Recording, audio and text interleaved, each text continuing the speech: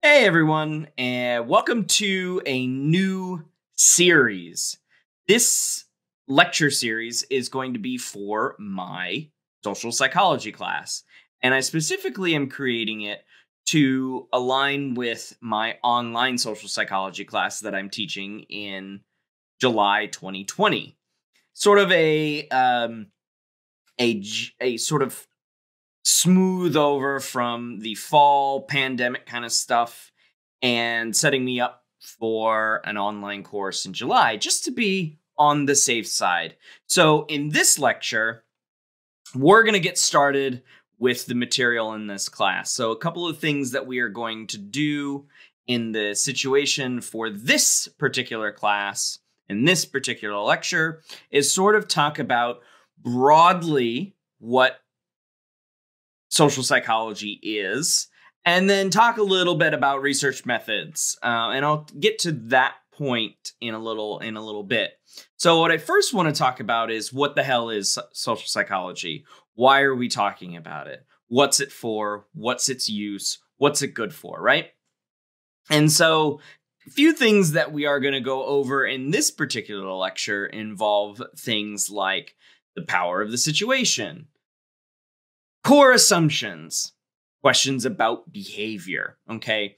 And I want to specifically mention that social psychology is about people, the individual, in a group, okay? Which is why we're going to focus a lot throughout this course on situations, okay? And then the second part of this lecture is going to briefly mention things that I think are going to be important to know about research methods. So, what are research questions? How do we do measurement? What kind of designs am I going to talk about frequently in this class? And what about the human experience changes the way that we act? I think these four things are useful to understand later stuff, right? Okay, so what is social psychology? Well, our good friend Gordon Allport in 1968 gave a pretty good definition, okay?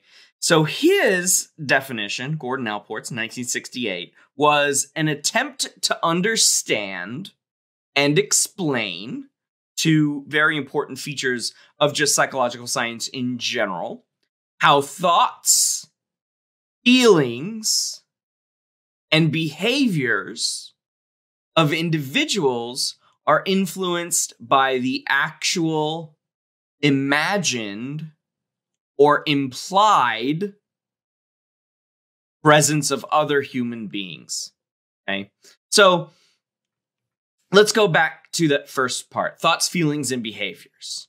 How people think about, how they influence, or how they relate to one another. What does the social environment have to do with it? What do we mean by actual, imagined, or implied? Think to yourself, okay, so actual social situations. What's actually going to happen? What are my thoughts, feelings, and behaviors in actual social situations? Here I'm talking to my mom, or I'm talking to my friend, or I'm talking to my wife, or I'm talking to a group of students. I can have actual interactions with them. Imagined. Remember the times that you're like, what should I say to that person? What should I do to that person? Implied. We're going to talk about implied, how we think about the various implications of other people's thoughts, feelings, and behaviors in a group or a social interaction setting. But wait, you say, why on earth do we need a bunch of scientists to do this when we do it ourselves all the time? We're humans. We don't know things about humans? That's weird. Dr. Swan, why would you say that? Of course, social psychology is common sense, right? You've probably heard this one before. When it comes to liking other people, opposites attract. Not so much. Not so much. Similarity in liking? Not necessarily always the case, but a lot of the times it is. Way, way, way more evidence for similarity rather than dissimilarity. So, that one, If you were alone in a big city and hurt yourself, you would be more likely to get help if there were 10 people nearby instead of just 1 or 2. Not quite on that one, although you might think that one is true. However, research suggests, and we'll talk about this at the end of the term, more bystanders, generally speaking, means less help.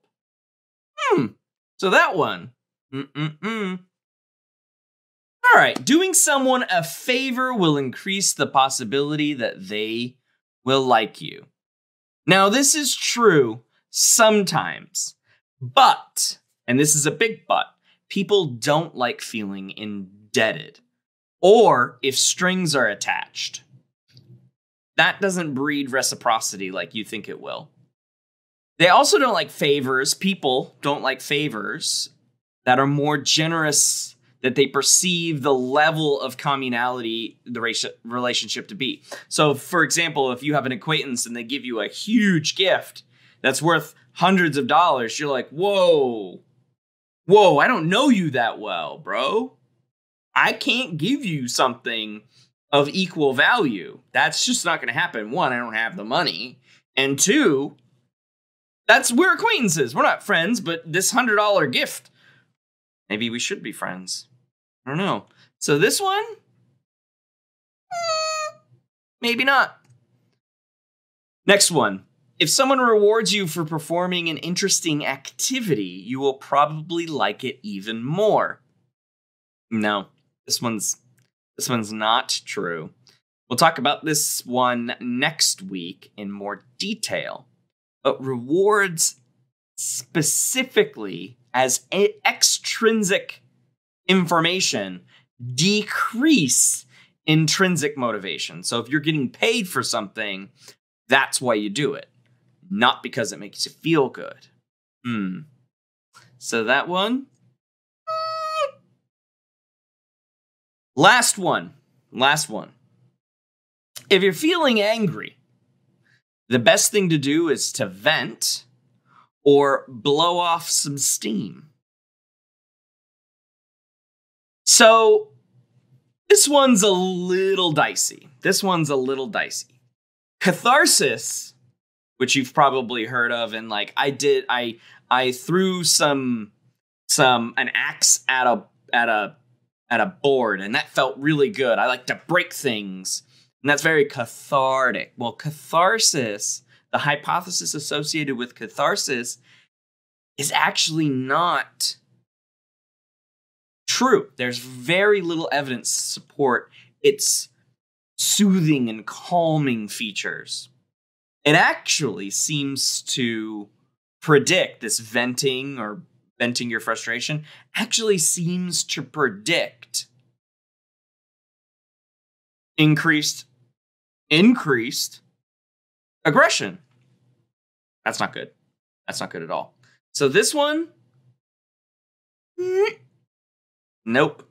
So common sense ain't too common, and it doesn't make much sense. Here's $1. Here's $1. We don't usually think about things in the most common of sensical ways. Most of the things that we're going to talk about in this class are counterintuitive to your lay social psychology. That is, the social psychology that you have when you interact with people and you're like, oh yeah, I know that. I know how to interact with everyone. I know all these cool cats and kittens. We know how to interact. It's mostly counterintuitive. Now, I do have a content warning for the next slide. It's a little rough. This slide is from 2004, 2003. So this is a prisoner of war in Iraq at a prison called Abu Ghraib shortly after the United States invaded Iraq to remove Saddam Hussein from power under the false pretense that he had weapons of mass destruction. Of course, if you know anything about recent history, that weapons of mass destruction claim was found to be not true. So who did that? Who did that to that prisoner, making him stand like that on a thin wooden board or a box of some kind, draped in a black robe? He's naked underneath and wearing a black hood.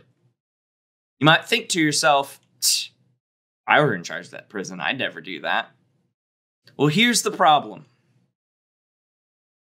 The people that made this person do that and much, much more heinous stuff were American service members, men and women in the military, who were running the prison, making these prisoners do these things.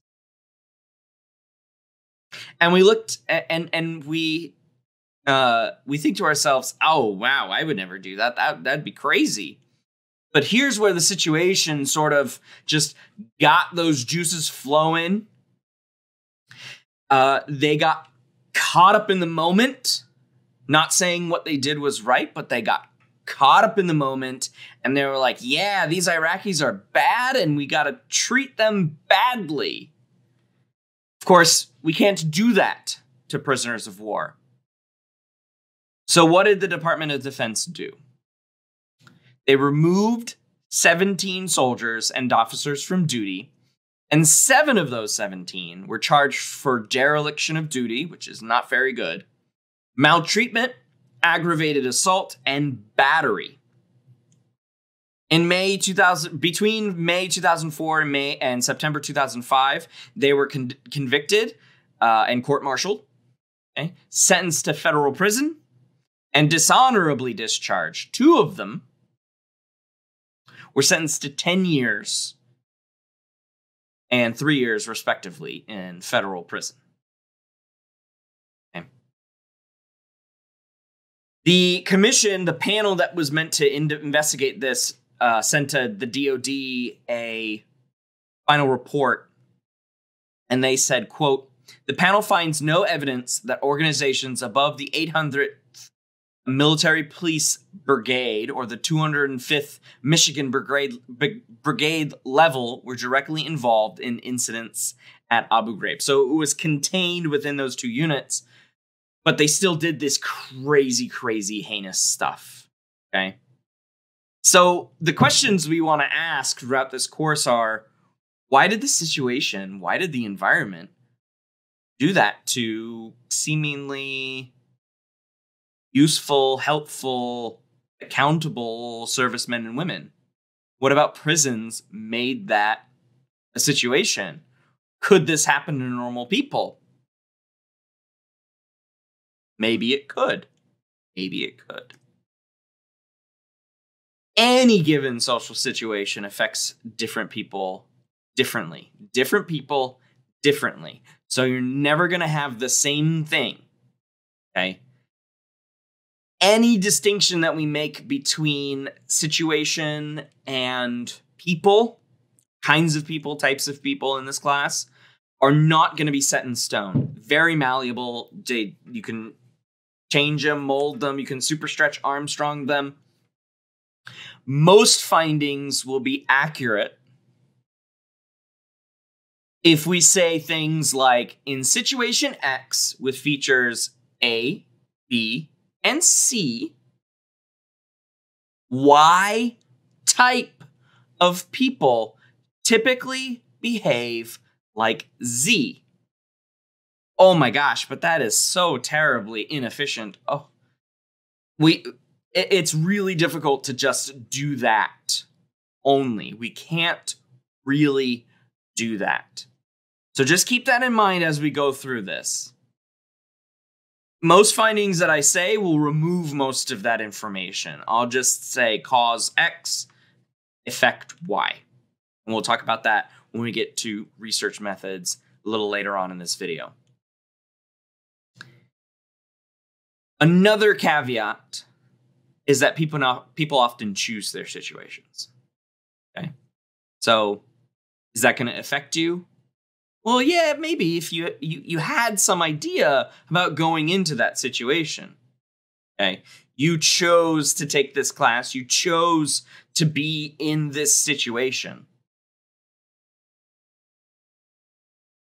People often create their situations. Yeah, you may have done that to yourself, basically. Yeah, you did that to yourself. And then one thing that I will mention throughout this course is I'll bring in biology and culture. Culture is a good aspect to keep in mind. But what's sometimes missed in these discussions is biology. And so we're going to take a biopsychosocial approach to people and situations, okay, to let us know, to inform us, to have the underpinnings of what somebody might do in a new or novel situation. And we're going to be able to interpret that situation according to that person's biology and that person's culture. Okay? That's really important. And that changes the way we act, which is going to change the way the situation is affected and affects us. So this is a multi-level, super complex situation because people are complex. I want you to keep that in mind as well throughout this course. I'm going to give you some simplified findings when we talk about A, B, and C.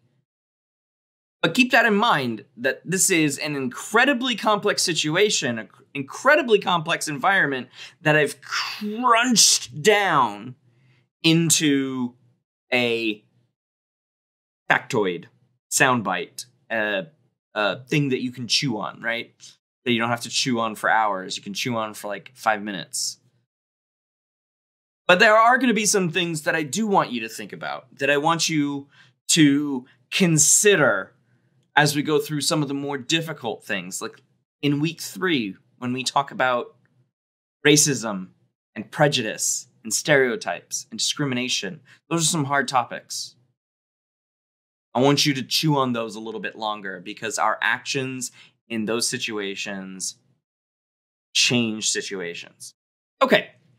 A good friend, Kurt Lewin here, or Leuven if you are from Germany. He is considered by many to be the father of social psychology. That's him right there. He's a good-looking dude, isn't he? He's a good-looking dude. He came from Germany. He got out of there before World War II. And so he did a lot of his important work here in the United States. And one of his extremely important contributions to psychology, as well as what is now known as social psychology, which is why he's considered Il Papa on that one, is B equals the function of P and E. Okay, so what does that mean? Well, it's actually pretty simple. Behavior equals the function of the person and their environment. Okay. The interaction of the person and the environment. Person is things like culture, biology, genes, okay, personality, type, thinking style, okay, thinking ability, so on and so forth. So behavior is the function of the interaction of the person and their environment. Okay. And so this debate of nature versus nurture is out of the woods at the gate. 1936 out the gate, it is an interaction of nature and nurture. Okay. It's a good idea to keep this equation in mind so we don't dip into one camp or the other. The biopsychosocial model, which is the modern equivalent of this, is that these three things, biology, psychology, and social cultural factors, are all integrated and interact. They're connected. It's a web. It's a mesh. It's like a Venn diagram of complexity. Okay? That's what we're going to be talking about here. It's very important that we don't tip in one side or the other. Okay? Early theoretical influences in social psychology also include Darwin and Freud talking about biological influences. So these would go under the P. Behaviorism, so reinforcement, punishment, classical conditioning, Watson, B.F. Skinner. Those are your environment. Okay?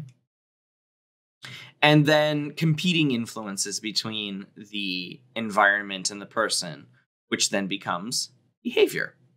Okay?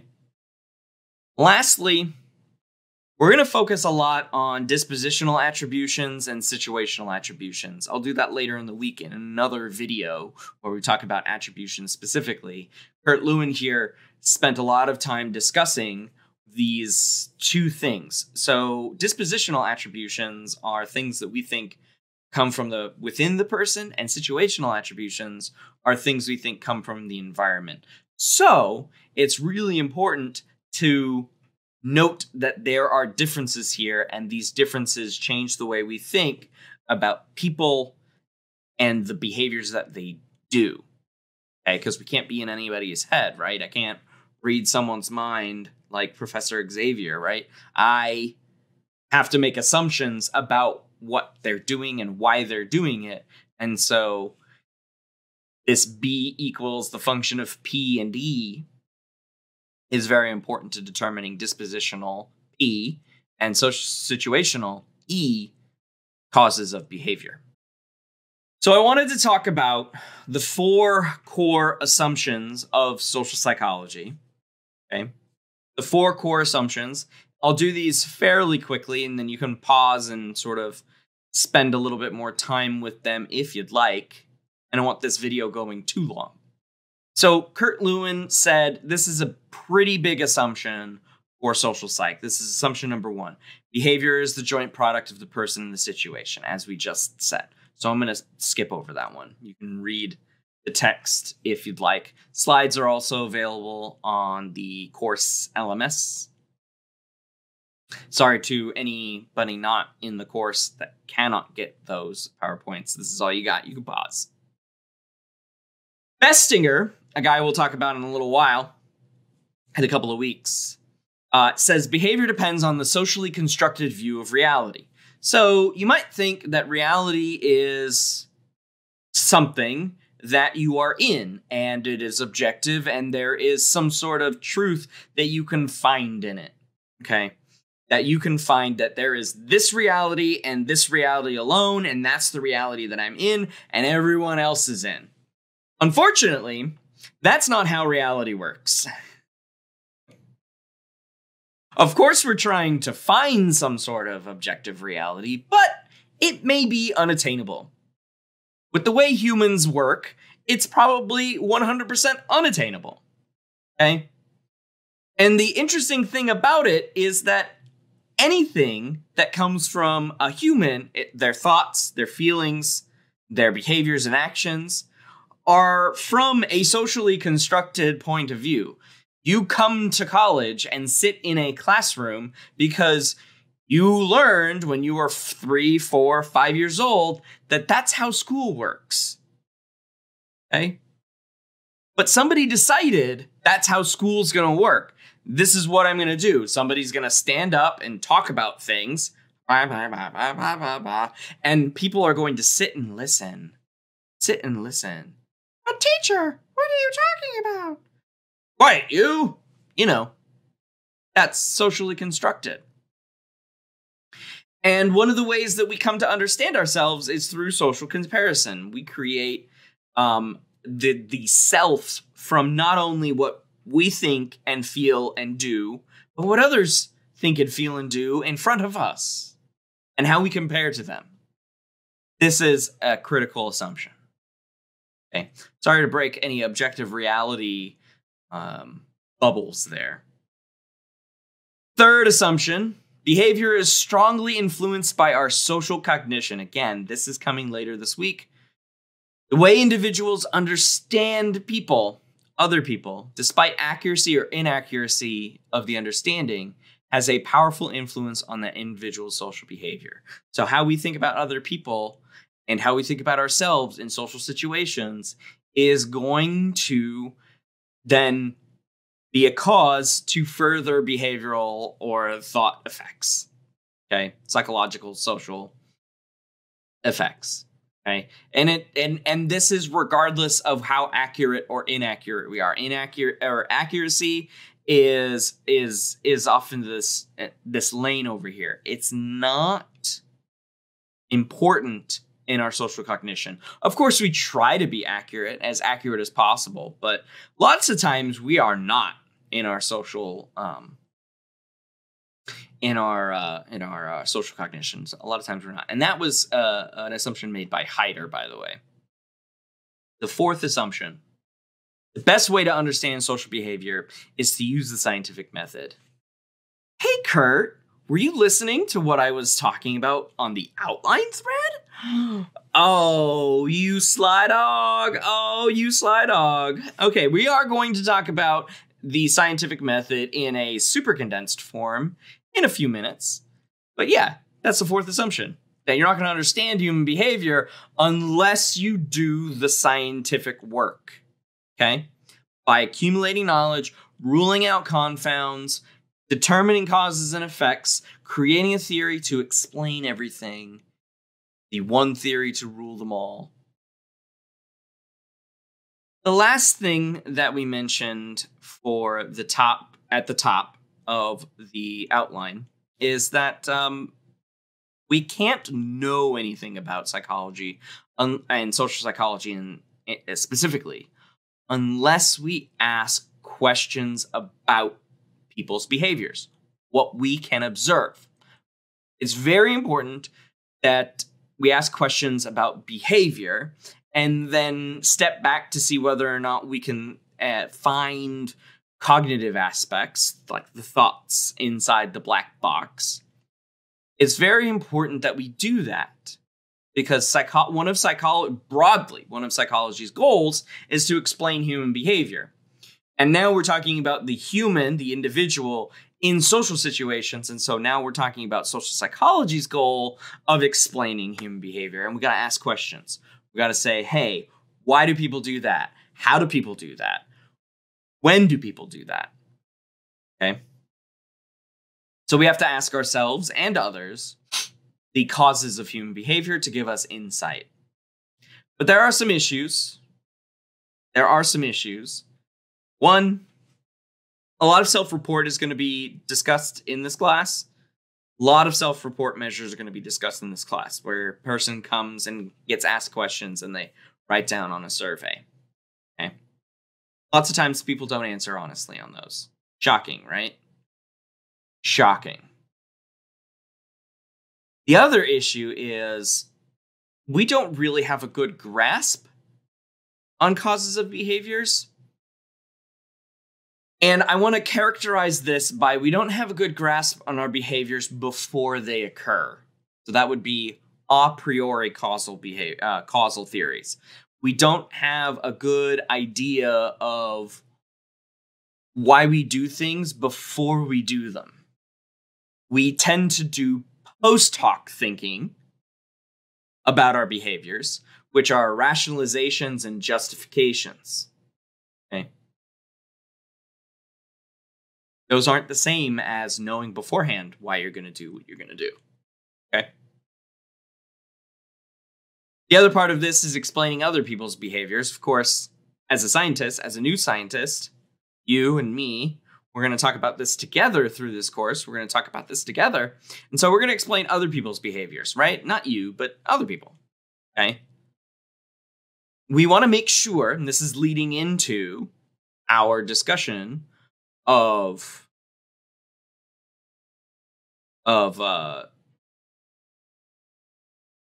this is going to lead into our discussion of research methods here in a moment.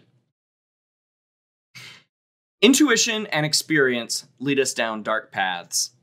We need more than that. We need to add on top of reasoning, on top of intuition and experience. We need to add on top of that some deductive logic. And then we need to add on top of that systematic observation so we don't come up with faulty conclusions. Okay? Because if you just do intuition and maybe some inductive reasoning, you're going to have a unique window. You're going to be able to peer through that window just a little bit, just a little bit. And it's going to be very limited. It's going to be confirmation bias. We're going to be talking about this a lot this this term. We're going to be talking about confirmation bias a lot. It's sprinkled in pretty much everything we do. And it's going to come up frequently.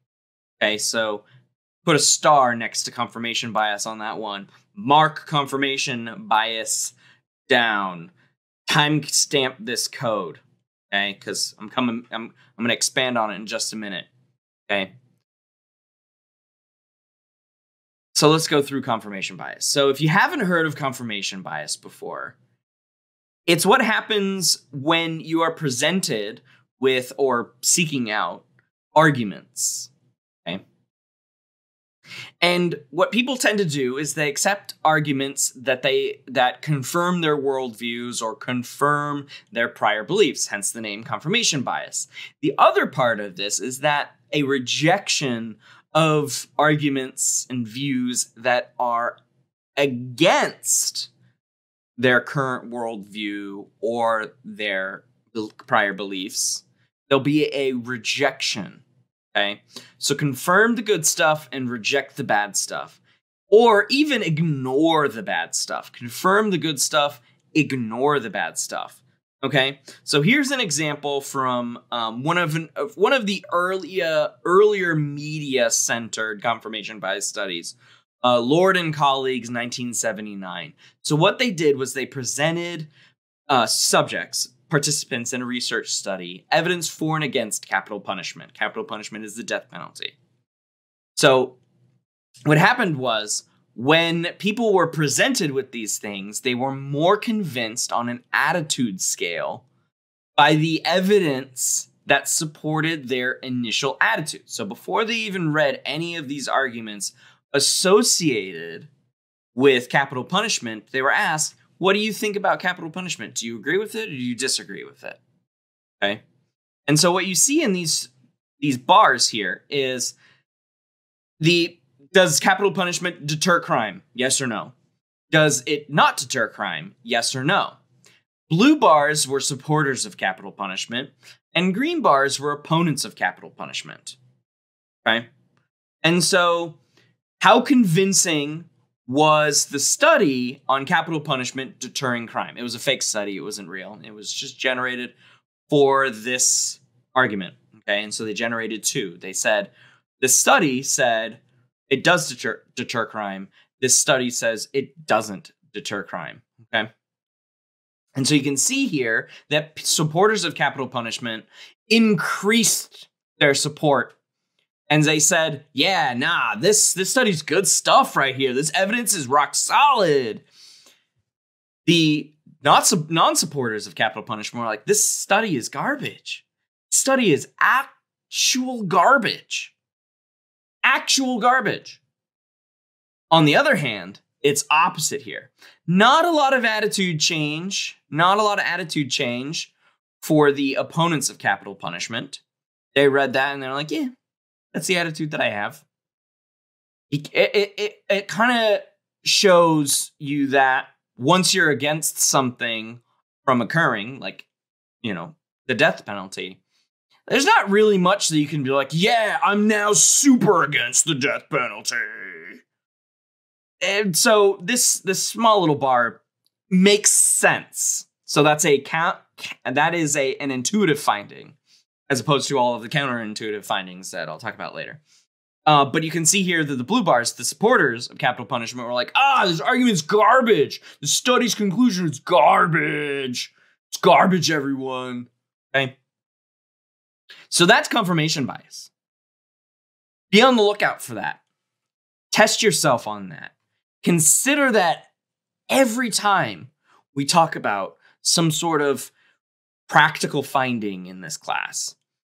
Do you have confirmation bias seeping in? Do you say to yourself, Dr. Swan doesn't know what he's talking about? This guy. Okay, are you a blue bar or are you a green bar? Guess what? They're the same. Blue bars and green bars. Everybody does confirmation bias. I'm not here to admonish you about your confirmation bias. I do it too. It's a bias. It's ingrained in your cognitive architecture. It's not going anywhere. It helps you stay alive. But I will tell you that the best strategy to be a better human is to understand your own biases and work through ways to reduce their impact. And so when we talk about things like confirmation bias, consider all sources of information. Consider all sources of information and then make an attitude decision. Are you positive? Are you negative? Are you neutral? Consider. Don't just jump to the gun. Consider. That's how you lessen the impact of cognitive biases on your decision making, your attitudes, and your life. You know, friends, family members, they all do it. But you can be better. A better human, I promise. Sorry, I have to burst a few bubbles here. There's going to be some discussion of methodology throughout this course, and there's going to be a smidge of statistics. You're not going to have to compute any statistics or anything, but I will be talking about percentages. I will be talking about correlations. I will be talking about causal effects. Okay, and so why should you care? Well, social psych is a science. It's one of the many ways to know things, but I think it's the best. Of course I think it's the best. I'm biased that way. And I'm going to be completely 100% open about that bias. I am 100% biased that science is the best way to know things. But it is just one way to know things. It's just one. And you have to use it right in order for it to be the best. If you use it wrong, just because you're like, it's science, doesn't mean that you are going to get the best information. You're going to get the answers that you're looking for. You got to use it right, and you got to use it well. Okay? So it's important to talk about methods and stats as we go through. Again, not a lot of numbers, and definitely no calculations, but it's important to understand. Okay? Why is it important? Well, you need to understand and interpret conclusions.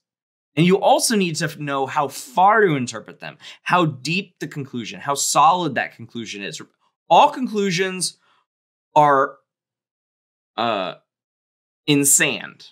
Okay? They're not set in stone. They are tenuous. But how tenuous is really what stats and methods is going to help you out with. When I say this is a fact, or when I say this is the effect of this cause, what does that mean? That's important. And if you never take another psych class, and you don't go to grad school in psychology or anything like that, and never do research, you are bombarded by social science research every day. And one of my goals for this course is for you to be able to use this stuff to interpret and consume that social science research that you consume. daily. It's a small goal, but it's worthy, nevertheless. All right, so one of the first things we need to do is develop a question. What are we going to talk about? What do we want to know? What answers about the universe are we going to find? Okay. So sources of questions and types of questions are what we're going to talk about first. Okay. So observation. A little thing from my personal experience. So when I was doing my master's degree in psychology about 10 years ago, the thing that like propelled me down the topic was that I was consuming way too much cable news. Fox, MSNBC, CNN. I was just watching so much of it, and it was rotting my brain, and I didn't like that. And it was because and it stemmed from the 2008 presidential election, because then that's when I had access to all cable news at work, at home, just on the internet, everywhere, right? And that's where the information came from, just observing all of this. So I had to figure out, from watching all these cable news channels and news shows, what does the literature say on the topic that I wanted? And then I had to go and generate some hypotheses about it. Okay, so that's my personal experience. You can also generate questions through folk knowledge. Okay, common sayings about relationships, for example. And what assumptions do they generate? So the example that we started off with earlier in the video, opposites attract. Well, what's the counter to that? Birds of a feather flock together. Okay, so this is what's considered folk knowledge. So all those platitudes, cliches, all those things that you know, that's our folk knowledge. That's what we just constantly repeat here and there. But what are the bases for that? Okay, what are the underpinnings for that? Are they real or are they fake? Okay. Social problems and political issues, of course, are huge sources of questions. Okay, because we deal with them every day. So social problems, things like divorce. What happens to children when parents get divorced? Okay, political issues, things like legalizing cannabis. We can still ask, what does it do to the kids? Okay, so these political issues and these social problems are a deep, deep, deep, deep well for questions. And then, of course, previous research is going to be a source of questions. Okay, so what did other people do previously? Those people in their previous research generated theories. Those theories are a set of assumptions to explain some sort of phenomenon or phenomena, connected phenomena. Okay. And so you can then ask questions about an existing theory. Do these assumptions actually work together? Okay. Because that's all a theory is. Collection of assumptions that has been tested over and over and over again, and it's an explanation. It's not just a hypothesis. You can't just say something, oh, it's just a theory, whatever. Incorrect. A lot of work went into developing that theory, and you should trust it quite a bit. I'm not saying blindly trust it. I'm saying you should trust it quite a bit and don't just knock it off, because that is what some folks do when they want to discount evolution. They say, oh, it's just a theory. It's a huge theory with a lot of evidence and a lot of information to back up the assumptions that were laid out by Darwin and others about natural selection. It's not just a theory. Okay, so let's get that one out of your mind. Not that I'm saying that theories are ironclad. They are not. They are open for debate. They are open for testing. That's how science works. So keep doing that, right? What kinds of questions do we have? Well, we have descriptive questions. We're going to talk a lot about descriptive questions. These are frequency stuff. These are how many people are doing things, what people are doing things in a given situation. Descriptive questions tend to be theory generating, right? As if you get a lot of descriptive stuff in, then you can start then coming up with assumptions about the situations or about the people. Okay. And then we have explanatory, which is what theory testing stuff is about. Okay. So are things like, so why is marriage linked to good health? So we've got people who are married and they are in good health. Why? So what are the mechanisms that can combine the two? Okay, so that's theory testing. Okay, I'm going to quickly go through data and measurement. So some of the things, a lot of the things we're going to talk about in this class are going to be data that is from self-report measurement. Okay, and so a lot of the times we are going to be talking about fixed responses, which is like a yes or no, Likert scale, like 1 through 5, strongly disagree to strongly agree, that kind of thing, versus open-ended questions like, what do you think about K-pop? And then you start typing your answer, or you start writing your answer. I think K-pop is amazing, that sort of thing. Okay, so what are the advantages of self-report? Well, it's personal to the participant. They get to think about themselves. And here's a secret. People really enjoy talking about themselves. Okay.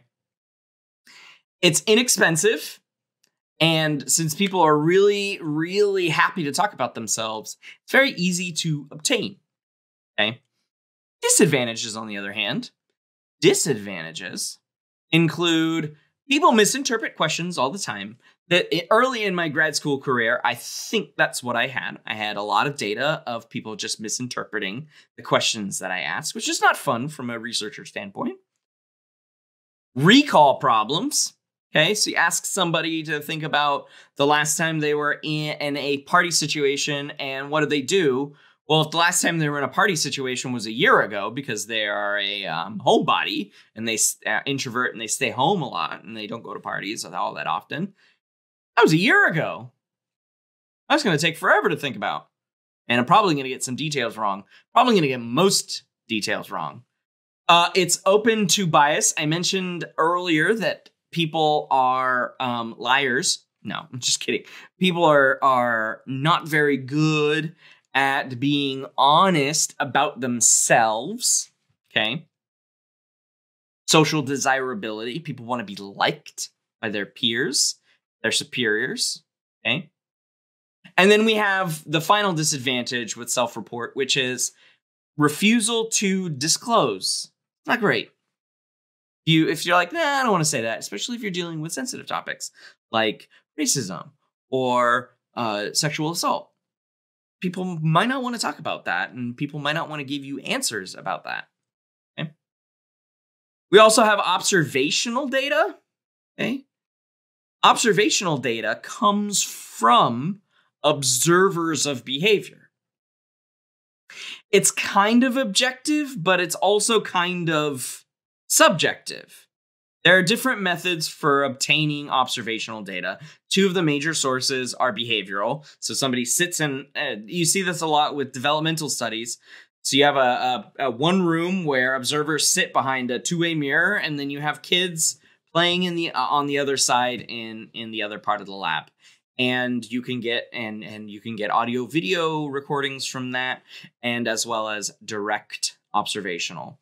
You can also do physiological observational methods where you put like a heart rate monitor on somebody, or a pulse ox on their finger, or their blood pressure, or galvanic skin response for how much they're sweating because they're so nervous, these sorts of things, right?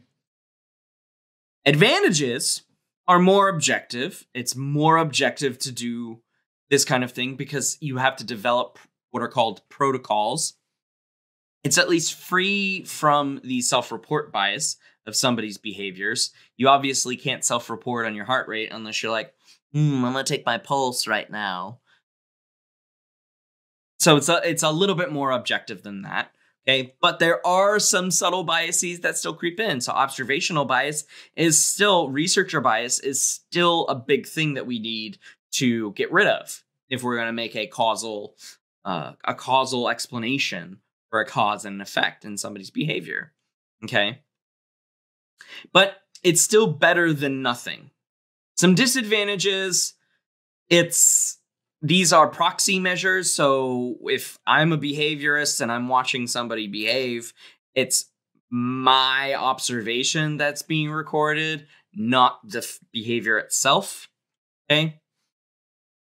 We don't know what's going on in other people's minds. Reactivity is a huge problem. Expensive equipment, expensive rooms, may be difficult to code, and not easy to capture reality because you have to do things in a non-organic way. It's not the best. It's not the greatest. Okay. I'm going to talk about two designs that I'm going to be discussing frequently in this class. The first one is a correlational design. So when we get numbers of how much, we want to determine whether or not this how much is related to something else, some other measurement. So we are going to determine a relationship between two things, X and Y. That's what a correlational design tells us. Do they go together or do they go in opposite directions? So we are going to measure or observe the X variable and the Y variable. And then from that, we are going to calculate what is called the Pearson correlation coefficient, which is little r, okay? And it's going to tell us the direction and the strength of that relationship between X and Y. So let me give you an example. X is going to be similarity, hence talking about that at the beginning of the video. And Y is going to be attraction, okay? So if we have similarity on the x-axis and attraction on the y-axis, here we see our folks. These are all people that we've measured on their similarity and their attraction, okay? And they seem to be going up. As similarity increases, so does attraction. This would be a positive correlation. R is between 0 and 1. And in this one, we see that as similarity goes down, as similarity goes up, attraction goes down. So they are working in opposite. That's a negative correlation. Those are things that these two things are gonna talk about. Negative correlations are R is between 0 and -1. Okay. Perfect correlations are 1 and -1, depending on which group you're in here. 1 or -1. So here's the positive, here's the negative. So we're going up and we're going down. Whee! Okay, so those are positive and negative correlations. This is much simplified from what I would do in like research methods, for example. So can we get causation from X and Y just knowing that as similarity increases, so does attraction? Or when similarity increases, attraction decreases? I don't think so. So Fry, he's like, not sure if correlation or causation. Because it could be X causes Y. Oh, it could also be Y causes X. This is called the directionality problem. Similarity could cause liking or attraction could increase similarity. And then we could have this possibility. Some third variable Z influences X and Y simultaneously. This is called, not surprisingly, the third variable problem. Or you can just call them confounds. Something else entirely could lead to the changes in similarity and attraction. Okay?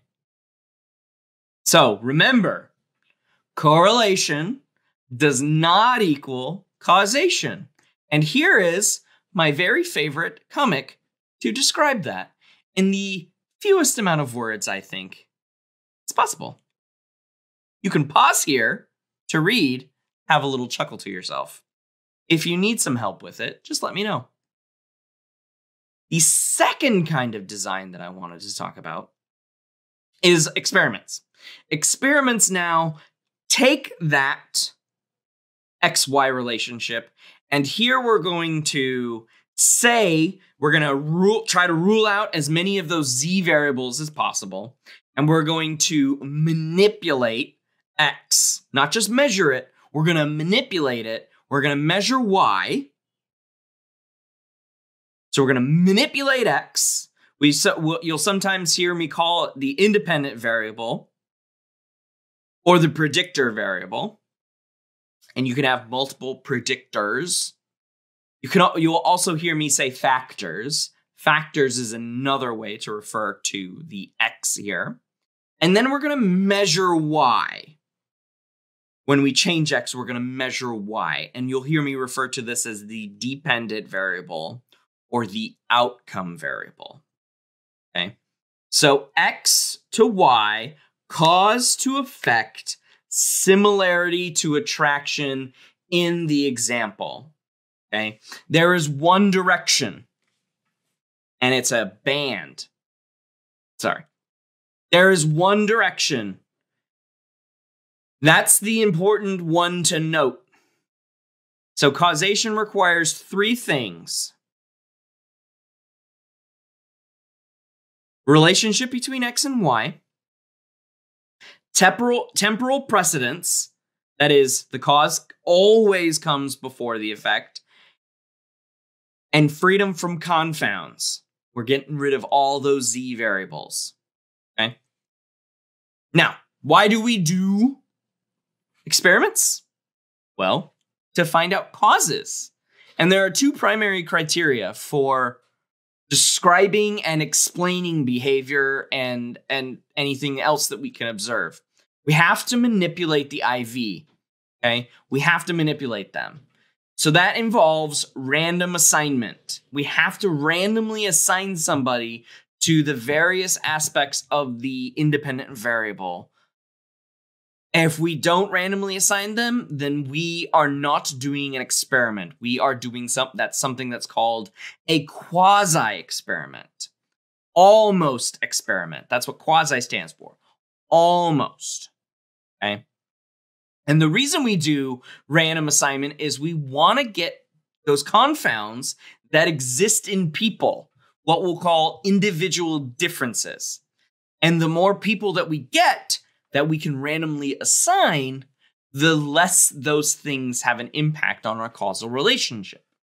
Okay? So random assignment is really, really, really, really, really important. So we have to manipulate the IV, and then we have to randomly assign. Okay, randomly assign. So if we don't end up manipulating an independent variable, it becomes immediately a quasi-experiment.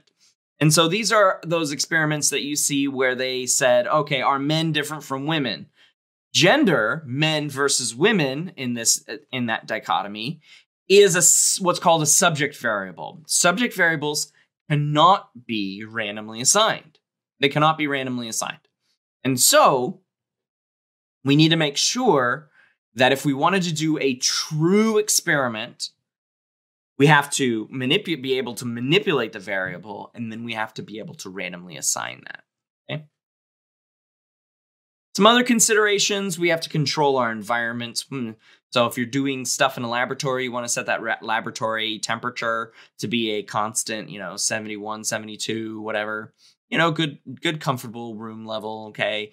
Reduce noises, make sure different groups don't know too much about other groups, okay? No other systemic confounds like order effects, these sorts of things. Additionally, you want to make sure that you're controlling things that aren't going to impact, okay? But you also have to realize that if you do it too much, if you control too much of your environment, you're going to end up causing an artificial situation. And that's one of the biggest criticisms to laboratory research, is that it's too sterile. It's not ecological. It's not the way that we behave in the real world. Okay? And so if you control too much, you might create an unrepresentative situation where you're not going to perceive or observe the behaviors that you hypothesized. Okay, so it's a balance of control versus how the situation impacts the person. I will mention very quickly that scientists are biased as well, but science is not biased. So if you come across reports of this is what science says, pause, give it a read, give it a listen, give it a watch. Because the science has no agenda. Some scientists do have an agenda. Sometimes that agenda is just the betterment of humankind. You know, some scientists do want money, fame, whatever. But the science itself is unbiased. Okay? The scientist is the person, is the human with fallacies, foibles, and fallibles, whatever you want to call it. They're the ones who choose the questions. They're the one who operationalize the variables to measure them. They're the ones who choose the samples. They're the ones who choose the measurements. And they're the ones that choose the analyses. Science, however, is not biased. The humans are. Okay.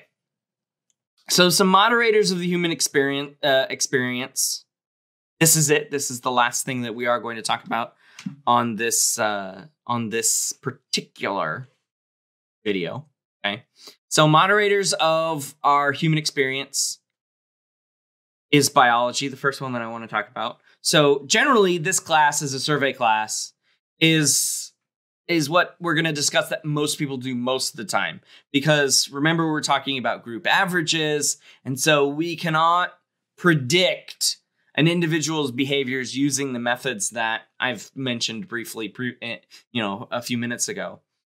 And so I do want to make some distinctions from the start, which will come up in examples over the course of the term. Okay, so biology, these are your genes. Okay. And it's not just having a gene, but it's the gene regulation and gene expression. And gene expression can be altered by the environment. It's called epigenetics. Okay, these are hormones. These are things that are going on in your brain. So all of the neuroscience stuff that I'll mention here and there. So your neurotransmitters, okay, that sort of thing. With respect to biology, I also want to add in evolutionary psychology as a methodology. This is the way that we track human universals. Okay, so these are ideas that have come about because why are humans the way they are now versus what led to that adaptation in our ancestors' lives. Okay, and we're talking about like way back, not your grandparents, but like at the dawn of humanity, essentially, and throughout that, right? So we have acquired these cognitive propensities, so these biases that we'll talk about here and there, like confirmation bias. We also acquired physical features like bipedalism. Why do we walk and our closest genetic cousins, chimpanzees, why don't they walk on their two legs? So the features of human experience are not just seen cross-culturally, but even in non-human primates. So we can talk about some of these things that even go farther back in our evolutionary tree. Okay, and so evolutionary psychology kind of coalesces with biology and tells us, okay, this is the adaptive problem that this adaptation was intended to solve. Culture is going to be a moderator of many of the things that we're talking about. So culture is the enduring behaviors, ideas, attitudes, and traditions shared by a large group of people and then transmitted from one generation to the next, whether this is oral or written, or now videoed, recorded, those things are going from one to the next. That's what we would call culture.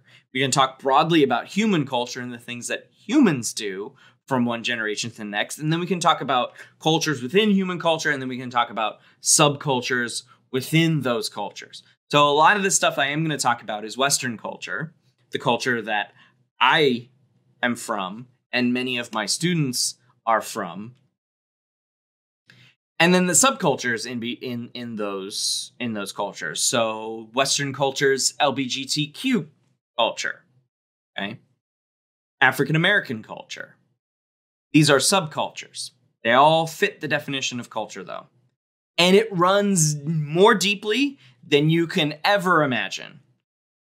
It's not just about food or dress preferences. It's more than that.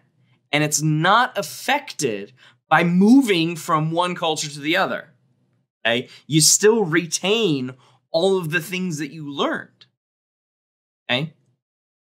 And so here is a simple yet complex flowchart of how gender differences are formed in various behaviors. And so an influencing factor in culture is socialization. And then we also have other biological factors, okay? Then we get a division of labor between the sexes, males and females, among other sexes. We get a division of labor. That division of labor then splits off in the culture to give us gender role expectations, as well as gender-related skills and beliefs, which then coalesce in what is perceived as differences in behavior. So you can't just say, oh, men and women are different on this measure. It just doesn't work like that. Okay? Speaking of gender, I want to be very clear that gender and sex are different. And when people think about gender and or sex differences, they typically think of circles, Venn diagram circles that either overlap or don't overlap. But that is patently wrong because we're talking about men and women, males and females, other genders, other sexes, as an overlapping body on some measurement. And so instead of circles, they're actually overlapping curves. And you can see that even if I just use a dichotomy of males and females, where the median male height is closer to 6 feet than the median female height, which is closer to 5 feet, you can see that the vast majority of men and women in this purple section, or males and females, males and females, overlap. There's no differences. It's only in the extremes you get differences. Only in the extremes of these two curves do you get differences. So when we say, yeah, there are differences between the sexes or genders in X, Y, and Z, we should make policy based on this. Wrong. Know that you will probably find somebody of a different gender or a different sex than you who is better or worse than you at that particular measurement. Same thing goes for race. Okay? Same thing goes for things like handedness, eye color, whatever you want to think about, whatever division of humans you want to think about the overlapping curves as opposed to a Venn diagram. Okay? Very important. And of course, I mentioned that humans are super complex. So we're not all the same. Actually, every single person that has existed, existing, or will exist is going to be different from you. 100%. Different. Sure, we may share 99.9999999% of genetic material, But that doesn't account for situations. That doesn't account for culture. Doesn't account for all these things. Think about it. Every person who has ever existed, previously or now, or will in the future, will be different from you. That's what individual differences is. That's what we're going to talk about a lot in this class. That's how people are different. Can I get an amen? That is it for this episode of the Social Psych Club. Eureka College Psych 203, Social Psych. I hope you're amped for the remaining lectures in this series. Generate some questions, and I'll see you in the live stream. Bye.